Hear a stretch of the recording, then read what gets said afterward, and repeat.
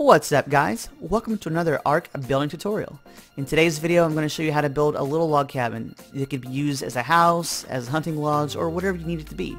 It's really easy to build.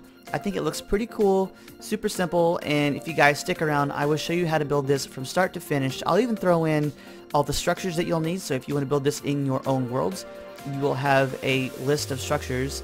That way you know exactly how much to gather, how much to construct in order to build this thing. So we'll build this together from start to finish, and like I said, it won't take us that long, and we will get started in just a second.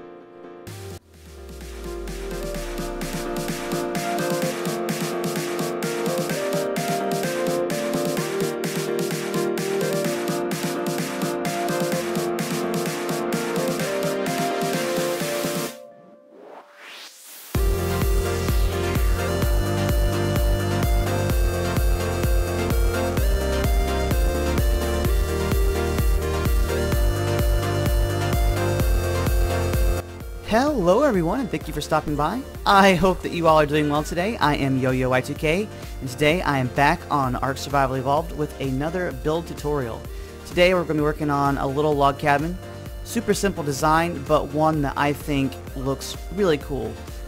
It doesn't take a lot of structures to build, not a lot of resources are involved, so you should be able to build this pretty quick, pretty easily, and without a lot of grinding to get resources like wood and stone and whatnot. So this is what it looks like. So the structure is completely vanilla. I have obviously decorated it with some mods that I have just to make it look cool, to show off to you guys, kind of give you an idea of what this place looks like decorated. But you can build the structure and then decorate it however you want, decorate it to what you have available to you in your own game. So no matter if you're playing on PC, console, whatever, you can build this place and then just customize it to your own liking. If you guys like this build guide, please don't forget, leave a like down below. It really does help me out and I appreciate it. If you guys want to see some more videos like this, you can check out some of the links in the description below. And if you want to see some more of these build guides in the future, don't forget to subscribe as well. So with all of that out of the way and taking a look at the finished product, let's go ahead and build this together, and this shouldn't take too long. Like I said, this is pretty quick. Alright, so I found a pretty nice spot over here, pretty flat, and we're going to start off by placing our foundations. And first step is to do a 2x6. So just kind of figure out over here, give myself enough space. I think we're good starting right here. So like I said, just 2x6. So go 6 across.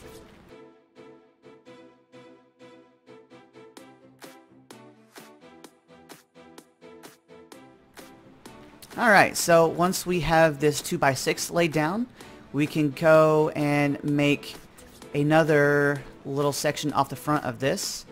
And it's going to be 3 wide, or I guess 3 long, or 3 deep, however you want to say it. Like that, and then go over here again. And you see I'm just going 1 in, and then I'm building, not there, and building there. So I have left one of these on the end. Ends up looking like this. And then we can just fill in this space, like so.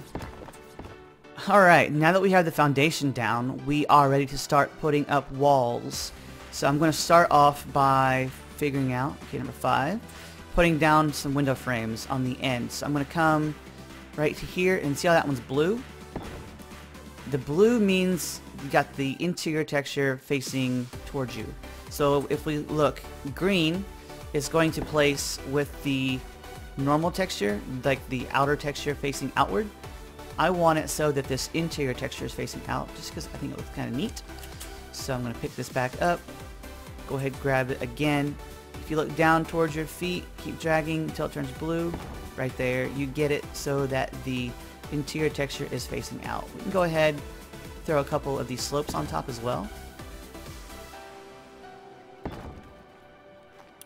Okay, so now we have this little front part done, and we're going to start building back toward the rest of the cabin. So look down at our feet, get it turned blue. Got a wall over here, do another wall. Look down, turn blue. And then we're going to do a door frame. So a door frame here, look down, turn it blue. Same thing over here, look down, turn it blue. Come on, there you go. And we have that together. Next, we're going to put a couple more door frames in here. And I want these to face outward again because of this. We're going to put a wall up on top, because once we have these slopes coming back, like so, and go, there we go. The top of that wall faces out where you can see it, so I want that to actually have the same texture as the rest of the cabin, just for consistency and make it look kind of neat. Alright, so now we have kind of this little front part done.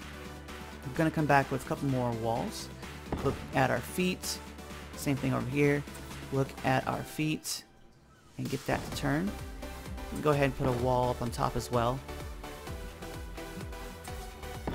Alright, so there is that. And I forgot to mention, as I was doing this, that we are going to need 19 walls, 18 window frames, 5 door frames. And you'll need 4 each of the slopes. So slope left, slope right. So these things, these slope lefts and slope right. You'll need 4 each of those. So I'll try to put that either in description or maybe include it in the video so you guys can see exactly how many structures you'll need. So the next part is kind of a temporary little fix, or not really a fix I guess, but a little trick to help us get the interior texture facing out on the rest of the stuff. So we're going to need some temporary ceilings, and I'm using thatch just because they're cheap. Doesn't take a lot of resources to make these and replace them, and these are only temporary, so we're going to get rid of these as soon as we get our walls and stuff down. So these are not staying, they're just so that we can do what we were doing before. And let's go ahead and show you. So we're going to grab our window frame, look down at our feet, same thing like that, and get that to go up top. Look down at our feet, at the window frame, another window frame on top, window frame blue, window frame up top. And so you can see I'm just using these ceilings to provide a snap point for these window frames. And once I get rid of the ceilings, the window frames will stay behind, and you will have that texture that's facing out so that you have that consistency across the entire build. And I just picked up, well, that's unfortunate. Okay, so pick these up. You can go ahead, continue around back here. If I can hop up here. I think we're going to go walls here. So look down, get it turned blue, and place it. Same thing here.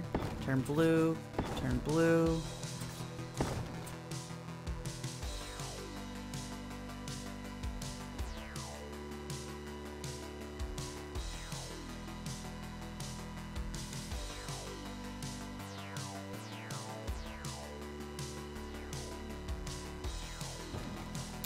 Okay, so now that we have all the walls up here, we can go ahead, start picking up our thatch our thatch ceilings, since these are only temporary, just to get the interior texture facing out. Now we need to come back with our slopes. Go ahead and go up to a peak on all of these, like so. And then we're going to go inside the house. Alright, so once we are inside, we can figure out where we want the bedroom to be. You can put the bedroom over here if you want. You don't even have to have a bedroom if you don't want. I just think it's kind of neat to have a bedroom in the house. So I'm going to put my door right here. And this time, it doesn't matter how you have it facing. So if you want to face it like that, whatever, because this isn't going to be seen from the outside of the cabin. So I'm going to go there, there, and there. Or if you did want it to be, you know, the interior texture, you could totally turn them around. But I'm just going to keep it so that when we're inside this main living area, we have the consistent textures of the outer material.